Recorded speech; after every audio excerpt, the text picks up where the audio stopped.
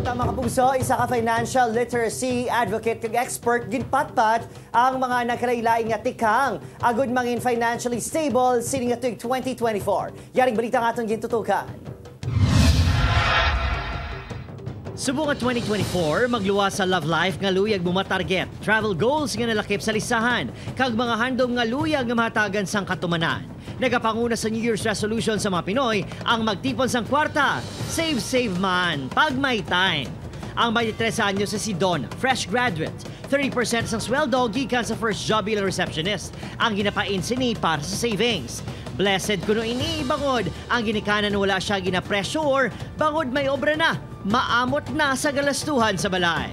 Oo, dapat ma-save gid sila, sir. If ever nga may job na sila, first thing that they have to do is to save gid, sir. Kung si Donna 30% ang monthly savings, ang sikyo nga si Joven, sa sulod sa 2 dekada bilang gwardya, wala may natipon. Luyag man sinibaguhon ng kabuhi this new year, apa ang sweldo nga 480 pesos kada adlaw ang kabos para sa 4 ka mga kabataan. In kaso nga magkakinahanglan sa din si Joven madalagan. Ngayon lang bulig sa gobyerno, sir. Sa pamilya mo na lang na, sir.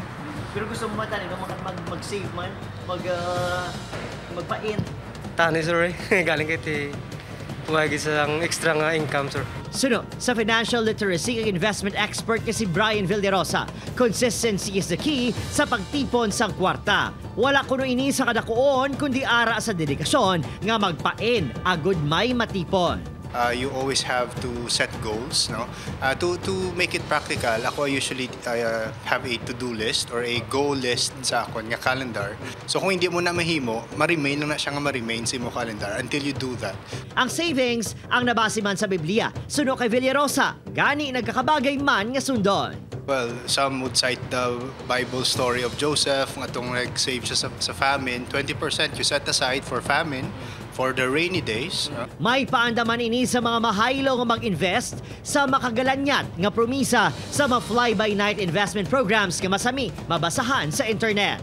But it's not wise to really pour out everything, so diversify on good investments. The SEC has issued a Ponzi scheme notification about that announcement, to be careful with that. Subong nga bagong tuig, mas mangin wais, spend less and save more kapuso. Siguraduhon ang futuro pinagi sa kwarta nga ginpain. Say goodbye sa utang, kag mag-hello sa mas wealthy nga New Year. Adrian Prietos para sa GMA Regional TV Early Edition.